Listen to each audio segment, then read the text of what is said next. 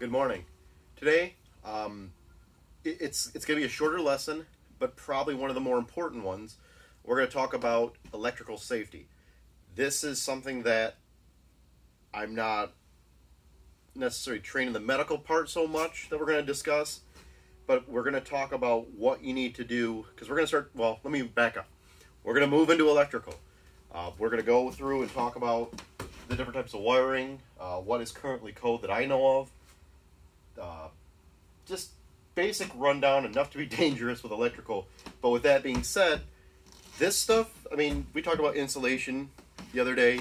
I guess if, yeah, you eat it, it could hurt you, or long-term exposure of not wearing a respirator or a mask could probably hurt you, but it can't hurt you. Most of the stuff that we've talked about so far, really, unless you're eating it or hurting yourself with it physically, it can't hurt you. Electrical, it can be deadly if you don't know what you're doing and you don't take precautions. So we're going to go through that today. I wrote down here, and this is the first time I had to write down. Normally I have a slideshow behind me that I could talk about, but I'll write these down. I wrote these down. When we're talking about electrical, we're talking about energy that's fed from a source, like power station, solar panels, whatever it may be, to your home to provide energy for everything, all those creature comforts you love. The problem is that this stuff, it can kill you. We really need to be careful when working with it, and we're going to talk about some of the very basics here. I noticed in my videos I've been saying a lot. I'm sorry, but I guess we'll have to have like an counter up in the corner for every time I say It's one of those things that I even notice when I'm going back through and watching the videos. So, let's talk about actually electrical shock and what it is. Electrical shock, your body runs on electrical impulses. Very, very, very minute electrical impulses. Your brain is sending electrical pulses to your body that makes your muscles contract and so forth. That power is coming from the food that we eat. So we're our own little electrical systems. These are also electrical systems. The problem is, if I interact, they short both out. Both me and this. And if it shorts out me, I can possibly die or get severely injured. On this end, who knows, start fires or whatever. Again, I'm more worried about me in this instance, but yeah, two electrical systems clashing, it doesn't work out. With that being said, 1 milliamp, that is 1/1000th of an amp. So a very, very, very minute amount of amperage. You can feel. If I had a source where this is 1 milliamp and I touch it, you could feel it. The human can actually feel it. Is it enough to hurt you? No. But you can feel it. 10 milliamps. 10 milliamps is actually enough to contract muscle. That's about what your body is running as, 10-ish milliamps. Very minute amounts, but enough that you can feel it. 100 milliamps is enough to kill you if it lasts more than a few seconds of direct, perfect conditions. An outlet, well, this is actually going to be a switch, but let's just say this is an outlet, is typically 15 amps. That is 150,000 milliamps. It's enough to kill you. Well, Mr. McMullen, my dad's been shocked, or I got shocked once by an outlet. Yeah, you probably maybe have. Hopefully not. It's not fun, but it's a quick thing. It's very instant. If you just sat there and stuck your finger in and held it for more than a few seconds, you're probably going to be found, we'll read about you in the paper. So most times people get shocked and, the first instinct is you pull away. Less than a second. You get into higher voltages and you can't pull away. Your body contracts. Remember, we said it was only 10 milliamps is all it takes for your body muscles to contract. And sometimes you can't pull away. The other scary thing about electrical injuries is typically, unless it's like crazy high voltages, it can't be seen. Electrical in your body's made of water, and all your systems are inside of you. So when you actually are getting electrocuted, internally, your body's being damaged. It's basically like a microwave. It is cooking you from the inside outward. So a lot of times, people that have been electrocuted or severely injured, or even lightning strikes, they'll come up and, there was just a burn mark on the side of them. It didn't look that bad. Well, that's because their internal organs were literally microwave for the most part. So you got to be really careful. And remember too, in order to be actually electrocuted, you have to have a ground. This is trying to find literally earth. And I know people are like, well, I wear tennis shoes. They have rubber. It's not enough. It's not enough at all. I mean, now if I was on a fiberglass ladder that was totally insulated, then yeah, it really lessens the chance of electrical shock. But again, we're going to talk about the best way to prevent electrical shock. It's so easy, anyone can do it. And then the other thing too, I'm just looking at my notes, making sure I have everything. You have to forgive me again. I normally have the screen up here, but hey, we're up here in a construction site. It's good. Remember that electrical, and I'm going to grab some stuff as we're talking. Remember that electricity is always trying to find the path of least resistance. This electrical wants to find bare earth. And I know you're like, well, you're upstairs, Mr. Kamalen. Yeah, but I'm a good ground because I'm touching, wood is not a good insulator, but trust me, I'm a good ground. It's don't mess with it. Even if you're upstairs, on a ladder, whatever, just, no. Here is the best way to prevent electrical shock. Don't have electricity. And I know you're like, well, Mr. Kamalen, that's like saying if you don't want to get fat, don't eat food. Yeah, that's true. If you don't want to drown, don't go in water. True. Same with electrical. If you don't want to get shocked, or if you want to make it where you're safe to work with this, and touch this, put your hands in here, do everything else, don't have electricity flowing through the wire. Problem solved. Okay, that seems simple. You think it is, but amazingly, lots of people every year are hurt by electrical. Everything from your lineman all the way down to your homeowner, because electricity was turned on and they didn't realize it. Or they said, oh, I'm just going to mess with this real quick. I'll be careful. Don't take the chance. All it takes is just to cut the electrical power to the circuit, and then you can touch the electrical wire all you want. It can't hurt you. I mean, maybe you can get poked in the finger or something if it's sharp, but electrical-wise, it can't hurt you. I have in my hand a whole bunch of different things.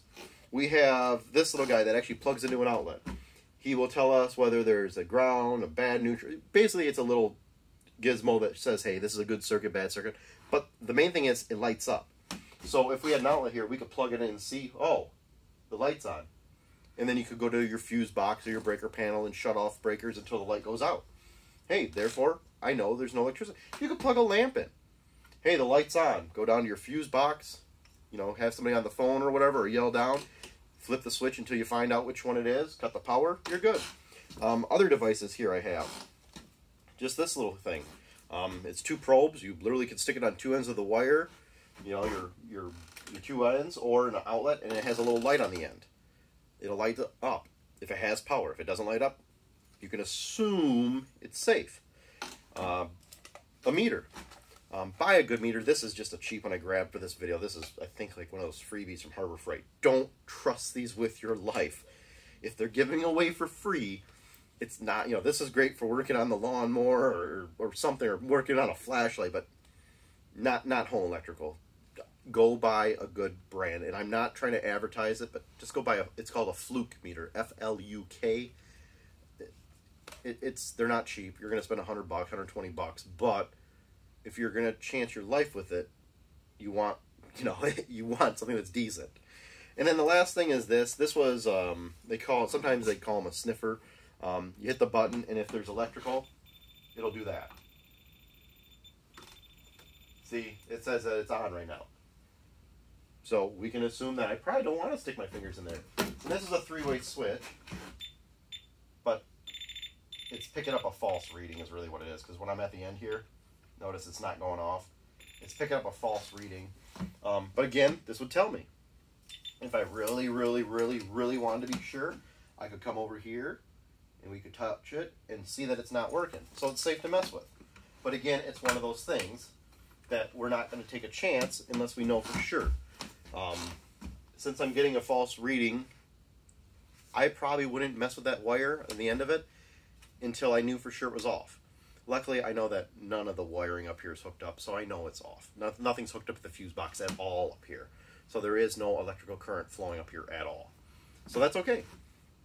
The other thing, if you're not sure still, and you're like, hey, I can't figure out which breaker it is, and you're only going to be working for a little bit, just shut the main power off to the house. It's the big giant switch at the top of your fuse box, or maybe you have the big, one-arm bandit, like a slot machine on the side of your panel. Just shut off the entire house, then you don't have to worry. And I know you're, well, then I got to reset my clocks. Oh no. 5 minutes of work for what could save your life. What we will talk about for a few seconds too is what happens if, how can I work with electricity safely if I'm, like I'm up by myself right now. I know it's just like taking a trip somewhere by yourself, or, pilots have to file flight plans, same idea. If I'm going to be doing electrical, I'm going to yell down to my wife, hey, I'm going to be doing some electrical, just an FYI. That way, if she doesn't hear me moving around, she can maybe come and check on me.